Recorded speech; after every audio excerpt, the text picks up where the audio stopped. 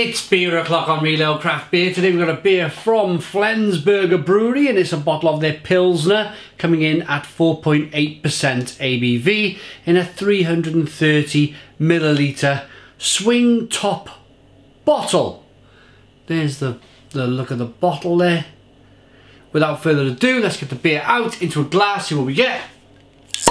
Boom! Always kind of big smacking kind of loud openings with these beers. The beer is available from beersofeurope.co.uk, the largest online beer store in the UK with a fabulous range of beers from all over the world. Check out beersofeurope.co.uk. If you're in the UK, in the description box of this video. There we go. Oh, that looks like something you could get your mouth around. Anyway. Two finger white head. Good levels of carbonation. Straw coloured beer. You can see specks of sediment floating around in the glass. Literally specks. The smallest specks. Looks good. Straw coloured. Clear. Let's get the aroma. Oh yeah, just 2019 has been the year for me falling head over heels in love. Yep, I'm going to use the word love with German Pilsners.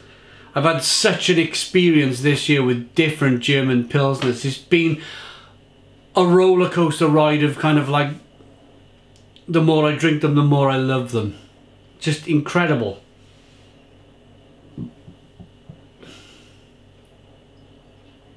This one, you're picking up some of these complex malts. And a real peppery, spicy bitterness. Lemony as well, lemony kind of bitterness. Lemony aromas, I should say. Light, fluffy, airy. Let's dive in. Cheers, everybody.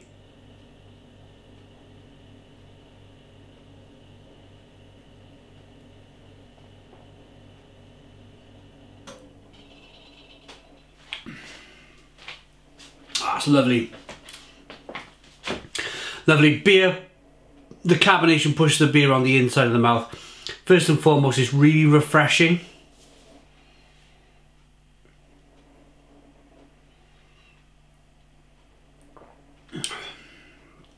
Yeah, lovely and refreshing.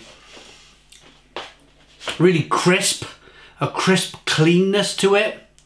And then you've got them lovely kind of, it's quite bitter for a Pilsner, but I believe Pilsners generally are quite bitter style beers. So yeah, this is right there with what I was expecting from this beer. Peppery, spicy bitterness, kind of a lemon bite, like you were biting into some lemon peel.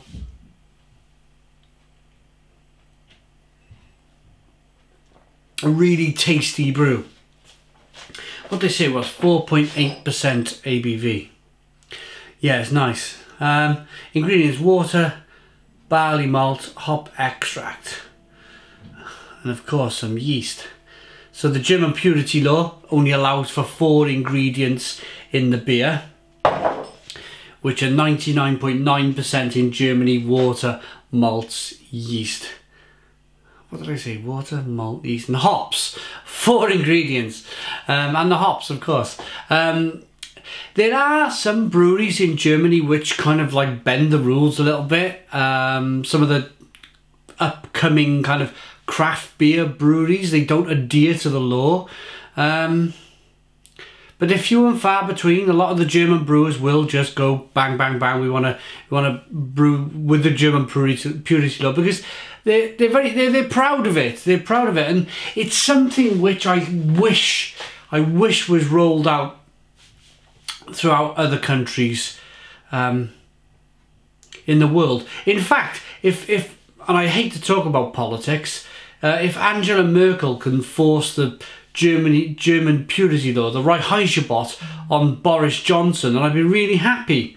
enough of politics, enough of Brexit. You didn't come here for that. I bet you're sick of the word, that word. I'm sick of it.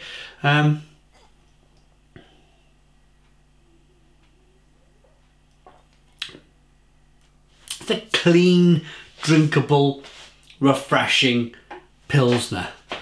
Would I want another one? I'd want 4. Love this style of beer. All of a sudden, fallen in love with this style of beer. Flensburger Pilsener. Where are they based? Does it say on the front here? Flensburg. That's where they're from. Munketoft 12. Okay, made in Germany. Let's rate it. I like that beer. I do. I'd have another one, and another one, and another one. And that's the best compliment you can give to a brewer. I like that enough to give it an 8 out of 10. 8 out of 10 from Real Ale Craft Beer. Please put your comments in the comments box. Subscribe to our daily beer and food reviews. Give us a big fat thumbs up. Boom! Cheers.